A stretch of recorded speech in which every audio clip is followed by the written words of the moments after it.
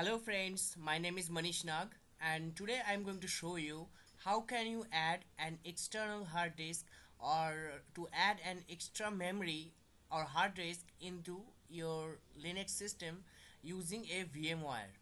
So let's start from here. Can you see the hard disk option over here? So you have to click over here and then you can see that already there are two hard disks are added that are 25 GB and another one is 5 GB. So if you want to add one more, then you also you have to click on add and then yes, and then select hard disk and then next SCSI and then next. The disk that will be created, it's actually a virtual disk that is using the memory from your C drive. So before creating a hard disk, you have to calculate that your C drive doesn't get memory less, means your C drive should have memory before adding. Now if you want to add here 20 GB, then you can add, otherwise I am going to add only a 5 GB hard disk. So let me write here 5.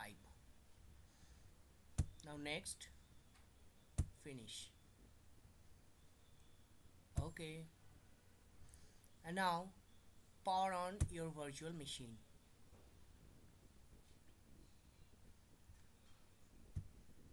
Okay,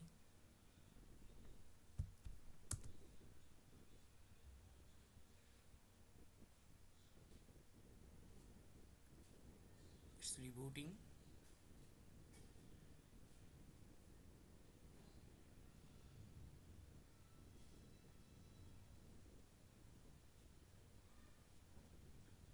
Okay, now log in to your root account, provide your password. Now to check your disk system, you have to use the command lsblk. Bingo. Can you see here that SDC, a new hard disk has been added to your system, Linux system, that is SDC. It's a 5 GB space. So that's all for now. Thank you friends for watching, and please let me know if you want to know more about this or about anything else in Linux. I can surely help you with my videos. Thank you. Bye bye.